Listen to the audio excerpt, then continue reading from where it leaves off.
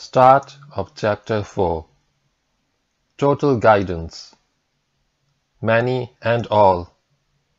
As promised, we will now combine I have yet many things to say unto you, from verse 12, with He will guide you into all truth, from John 16:12 and 13. If the Christian still persists that the spirit of truth of this prophecy is the Holy Ghost, then ask him or her whether in their language does many means more than one? Also, if all in the above verse means more than one, if you get a halting, wavering, hesitant yes, then close the book. It is not worth pursuing dialogues with opinionated fools. But if you get the answer yes with alacrity, then proceed. The one prophesied by Jesus was to unravel many things which he had left unsaid, as well as to guide humanity into all truth. There are many problems facing mankind today, for which we are fumbling for answers. Can you please give me one new thing that the alleged Holy Ghost gave to anybody in the past 2000 years, which Jesus Christ had not already given in so many different words? I don't want many. I am looking for just one. No solution from Holy Ghost. Believe me, in my 40 years of questioning, I have not come across a single Christian with a single new truth inspired by the Holy Ghost. Yet the promise was that the coming Comforter, He will guide you into all truth. If the spirit of truth of this prophecy is the Holy Ghost, then every church and denomination and every born-again Christian is claiming the gift of the Holy Ghost. The Roman Catholics claim that they have the whole truth because of the so-called indwelling of the Holy Ghost. The Anglicans make the same claim, and the Methodists, the Jehovah's Witnesses, the Seventh-day Adventists, the Baptists, the Christadelphians, etc., etc., not forgetting the born-agains, who claim to be numbering over 70 million in the United States alone. You have the right to demand solutions from them on the authority of the Holy Ghost for the problems listed below. Number 1. Alcohol. Number 2. Gambling. Number 3. Fortune-telling. Number 4. Idol worship, devil worship. Number 5. Racism. Number 6. Problem of surplus women, etc., etc. Problem of alcohol. The Republic of South Africa, with a small white population of 4 million among its total population of 30 million, has over 300,000 alcoholics. In neighboring Zambia, Kenneth Kaunda calls such people drunkards. It is recorded that the colored in South Africa have 5 times the amount of alcoholics as any other race in the country. For the Indians and the Africans, no statistics are available for their respective drunkards. Jimmy Swaggart, the televangelist, records in his book Alcohol that the United States has 11 million alcoholics and 44 million heavy drinkers, and he, like a good Muslim, goes on to say that he sees no difference between the two. To him they are all drunkards. The rampant evil of drunkenness is universal. The Holy Ghost has not yet made its pronouncement on this evil through any church. Christendom winks at drunkenness on 3 flimsy pretenses based on the Holy Bible. A. Give strong drink, hard liquor to him who is perishing, one who is dying, and wine to those who are bitter of heart. Let him drink and forget his poverty, and remember his misery no more. Holy Bible, Proverbs, chapter 31, verses 6 to 7. A very good philosophy to keep the subject nations under subjugation, you will agree. His very first miracle. B. Jesus was no killjoy. The imbibers say he turned water into wine in his very first recorded miracle in the Bible. Jesus saith unto them, Fill the water pots with water, and they filled them up to the brim. And he saith unto them, Draw out now. When the ruler of the feast had tasted the water that was made wine, and saith, Why thou hast kept the good wine until now? Holy Bible, John chapter 2, verse 7 to 10. Since this alleged miracle, wine continues to flow like water in Christendom. Sober advice. C. St. Paul the 13th, self-appointed disciple of Christ, the real founder of Christianity, advises his new convert protege, Timothy, born of a Greek father and a Jewish mother. Drink no longer water, but use a little wine for thy stomach's sake and thine often infirmities. Holy Bible, 1 Timothy chapter 5 verse 23. The Christians accept all the Bible quotations on stimulating and intoxicating drinks given above as the infallible word of God. They believe that the Holy Ghost inspired the authors to pen such dangerous advices. Reverend Dumelow seems to have some qualms about the verse. He says, "It teaches us that if the body needs the stimulant of wine, it is right to take it in moderation." Abstinence the only answer. There are thousands of Christian priests who have been lured into alcoholism by sipping and so-called mild wine in the church rite of the Holy Communion. Islam is the only religion on the face of the earth which prohibits intoxicants in toto. The Holy Prophet Muhammad ﷺ had said, "Whatever intoxicates in greater quantity is forbidden even in smaller quantity." There is no excuse in the house of Islam for a nip or a tot. The Kitab al-Haq, the Book of Truth, one of the titles of the Holy Quran, condemned in the strongest terms not only the evil of alcohol, but also items 2, 3, and 4, namely gambling, fortune-telling, and idol worship, with just a single stroke.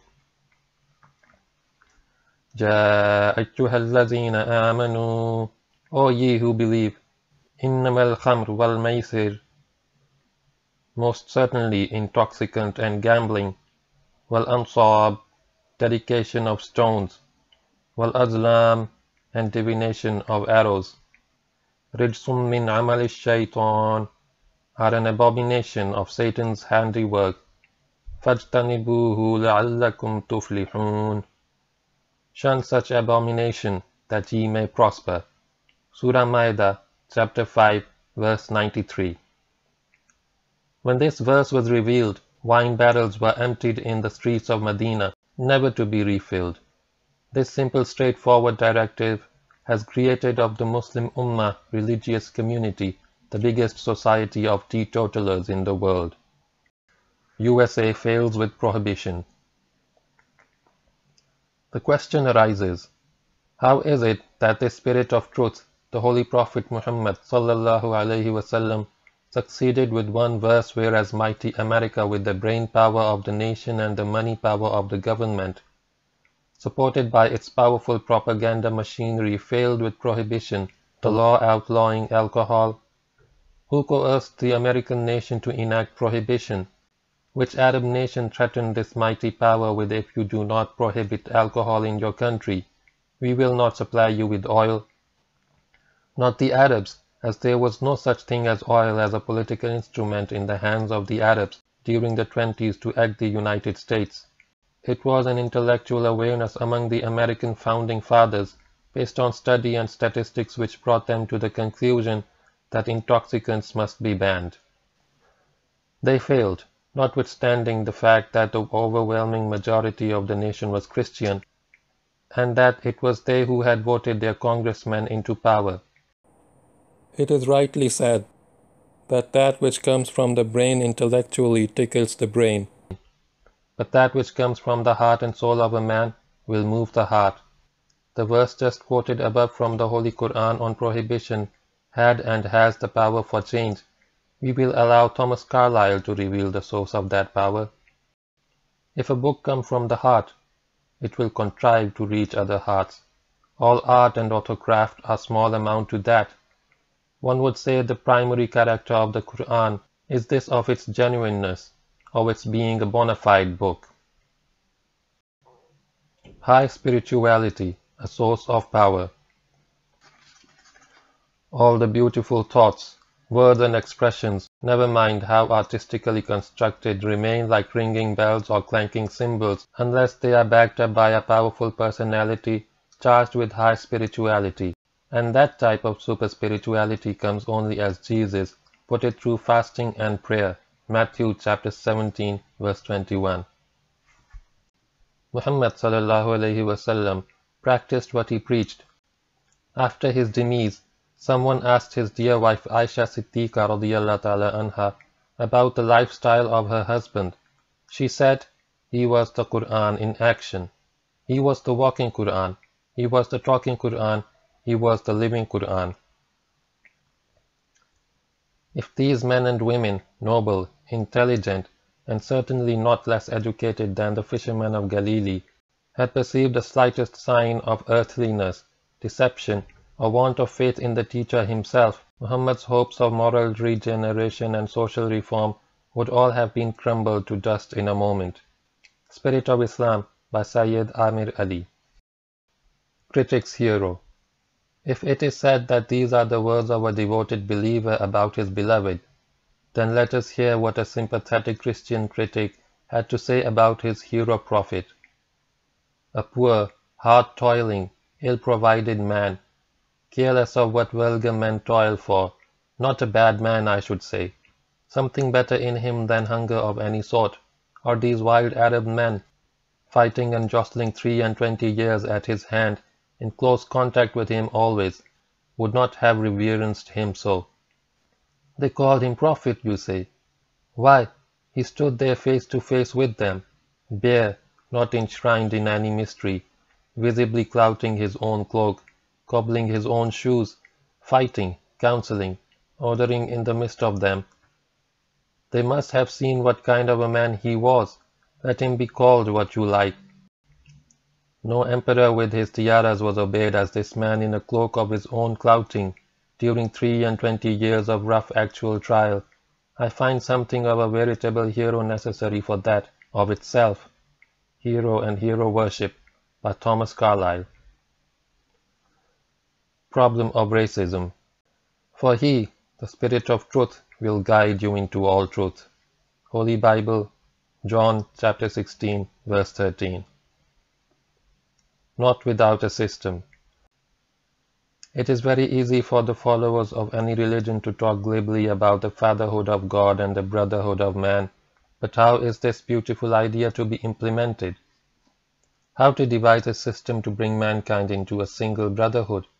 5 times a day, every Muslim is obligated to gather together at the local mosque to strengthen himself spiritually.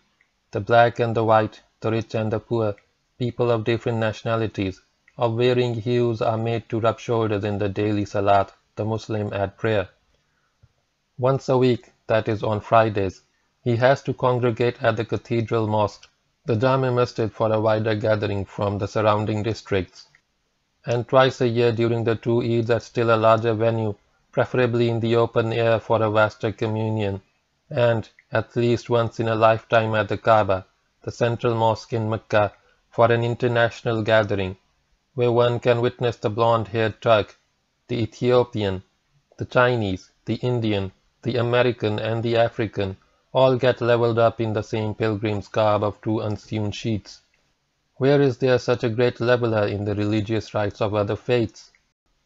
The infallible precept as enunciated in the Book of God is that the only standard recognized by God is on the basis of one's conduct, one's behavior towards one's fellow human beings, and not because of one's race or riches.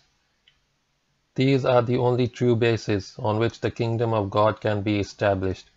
All this does not mean that the Muslim is immaculate, that he is altogether free from the sickness of racism, but you will find the Muslim the least racist of all the religious groupings strutting the world today. Problem of surplus women. Nature seems to be at war with mankind. It appears that it wants to take revenge for his cleverness. Man will not listen to the healthy, practical solution to his problems, which a beneficial, benevolent providence offers him. So it says, "Go simmer in your soup," in a manner of speaking. It is an accepted fact that at birth the ratio of male and female is about equal everywhere, but in child mortality, more males die than females. Amazing! The weaker sex? At any given time, there are more widows in the world than widowers. Every civilized nation has a surplus of women.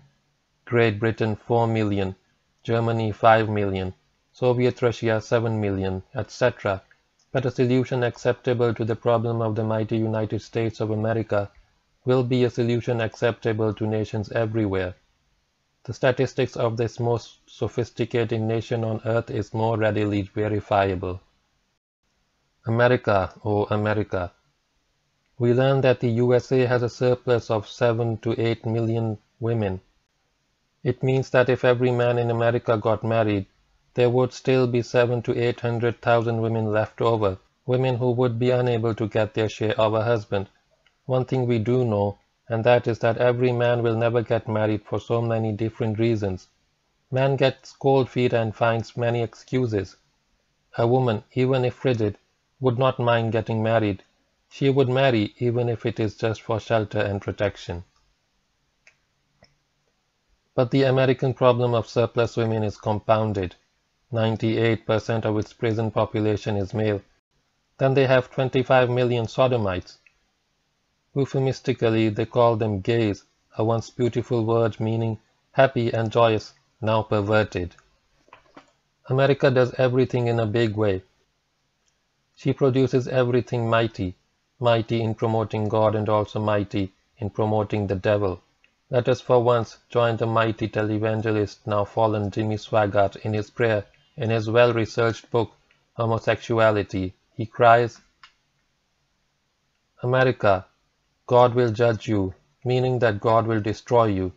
For if he does not judge you, destroy you, he, God, might have to apologize to Sodom and Gomorrah for their hasty, utter destruction because of their practice of homosexuality or their wanton gratification of unnatural lust.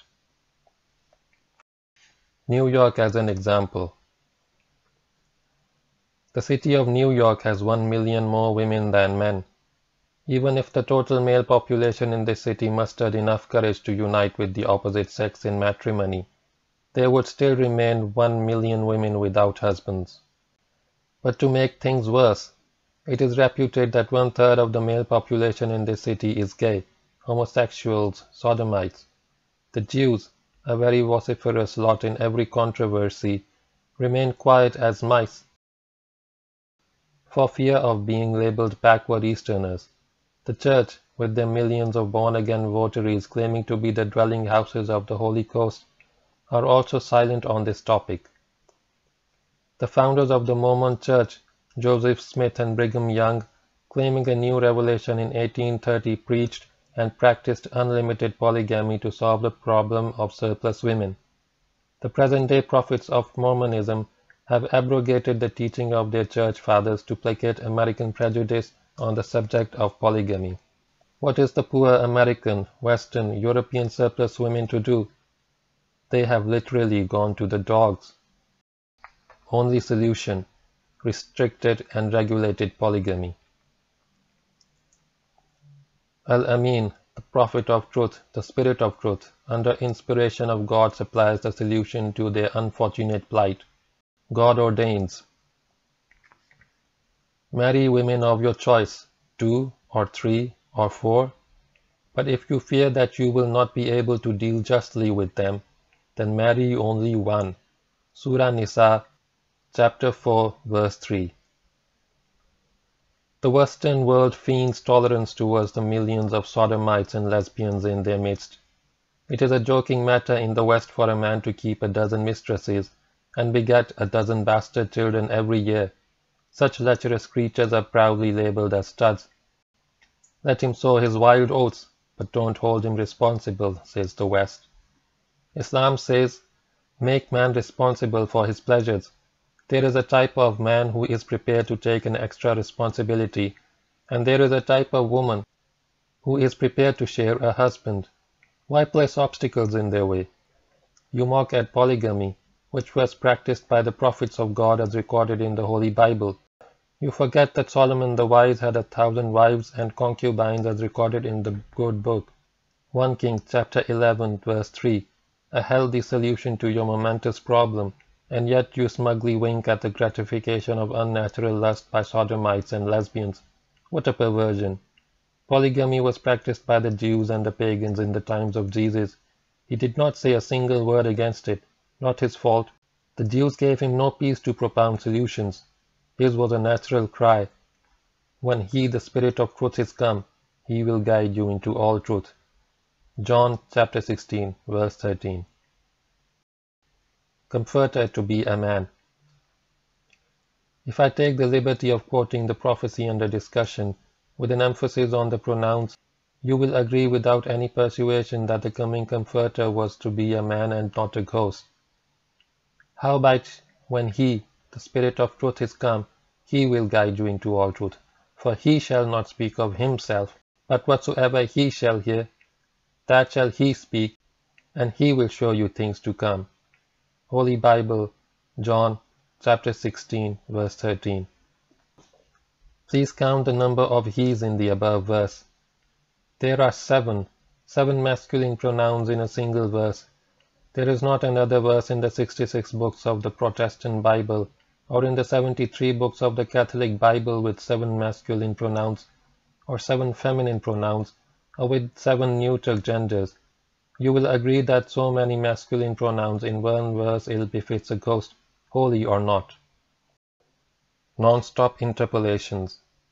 When this point of the 7 masculine pronouns in a single verse of the Bible was mooted by the Muslims in India in their debates with the Christian missionaries, the Urdu version of the Bible had the pronouns presently changed to she, so that the Muslims could not claim that this prophecy referred to Muhammad sallallahu alaihi wasallam, a man.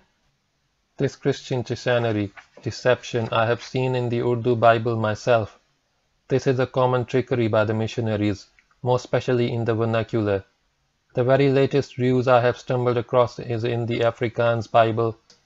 On the very verse under discussion, they have changed the word trooster, comforter, to woordspraak, mediator, and interpolated the verse die Heilige Geest, meaning the Holy Ghost, which phrase no Bible scholar has ever dared to interpolate into any of the multifarious English versions. No, not even the Jehovah's Witnesses. This is how the Christians manufacture God's word. 9 masculine pronouns. The only other place an author has unknowingly used so many masculine pronouns for this mighty messenger Muhammad sallallahu alaihi wasallam is given below. His gentle disposition, his austerity of conduct, the severe purity of his life, his scrupulous refinement, his ever-ready helpfulness towards the poor and the weak, his noble sense of honor, his unflinching fidelity. His stern sense of duty had won him, among his compatriots, the high and enviable designation of Al-Amin, the Trusty, Spirit of Islam by Sayyid Amir Ali. Al-Amin, the faithful, the trustworthy, even the Spirit of Truth, John chapter 14, verse 17. This expression is a figurative way of saying that speaking truth would be so characteristic of him that people would regard him as truth personified, exactly as Jesus ﷺ said about himself, I am the way, the truth, and the life, John chapter 14, verse 6, that these noble qualities are personified in me. Follow me. But when he, the Spirit of truth, is come, he will guide you into all truth, John chapter 16, verse 13. Then you must follow him. But prejudices die hard. Therefore we must work harder. But believe me, with the laser truth that Allah has given us, we can change the world with only a fraction of the energy that the Christian is expending. Source of revelation. Howbeit when he, the Spirit of truth, is come, he will guide you into all truth. For he shall not speak from himself, but whatsoever he shall hear, that shall he speak. Holy Bible, John chapter 16, verse 13. I have consistently been using the King James Version in my biblical quotations, but for greater clarity, I give below alternate rendering from some different versions of the above emphasized sentence. For he will not speak on his own authority, but will tell only what he hears, the New English Bible. He will not speak on his own, he will speak only what he hears, New International Version. For he will not be presenting his own ideas, but he will be passing on to you what he has heard, the Living Bible. This Spirit of Truth, this Prophet of Truth, Al-Amin, will not be speaking spiritual truths on his own impulse, but he will speak on the same basis as his previous comforter. Jesus had spoken, For I speak not from myself, but the Father that sent me. He hath given me the commandment what I should say and what I should speak, even as the Father hath said unto me, so I speak. Holy Bible, John chapter 12, verses 49 to 50. In an identical manner, God Almighty testifies His revelation to His messenger Muhammad sallallahu alaihi wasallam. Nor does He say aught of His own desire. It is no less than inspiration sent down to Him. He was taught by one mighty in power. Surah Najm, chapter 53, verses 3 to 5. This is how God communicated with all His chosen messengers, whether Abraham, Moses, or Jesus alayhi salam ajma'in. It would be absurd to think that the Spirit of Truth is the Holy Ghost, because we are told that He will not speak from Himself, but what He hears, surely not from Himself. God, a Trinity? It is universally accepted in Christendom, all Orthodox Christians who believe in what they call the Holy Trinity, that the Father is God, the Son is God, and the Holy Ghost is God. But they are not three gods but one God. Let an erudite Christian theologian, like the Reverend Demello, tell us of this indivisibility, indissolubility of the Christian's triune God, commenting on the "we will come" of John chapter 14, verse 23. He says, "Where the Son is, there of necessity is the Father also, as well as the Spirit, for the three are one, being different forms of the subsistence and manifestation of the same divine being." This passage illustrates that the persons of the Holy Trinity are inseparable and contain one another. Please don't worry, you are not really expected to understand the above verbiage.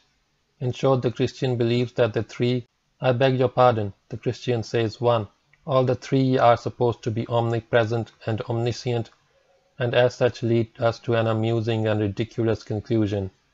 Jesus, according to the Christians, agonized on the cross at Calvary. Being inseparable, the Father and the Holy Ghost also must have agonized with the Son, and when He died, the other two died with Him.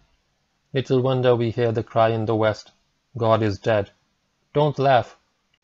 All this imposes on us a more somber responsibility of extricating our Christian brethren from the spiritual quagmire into which they are wallowing.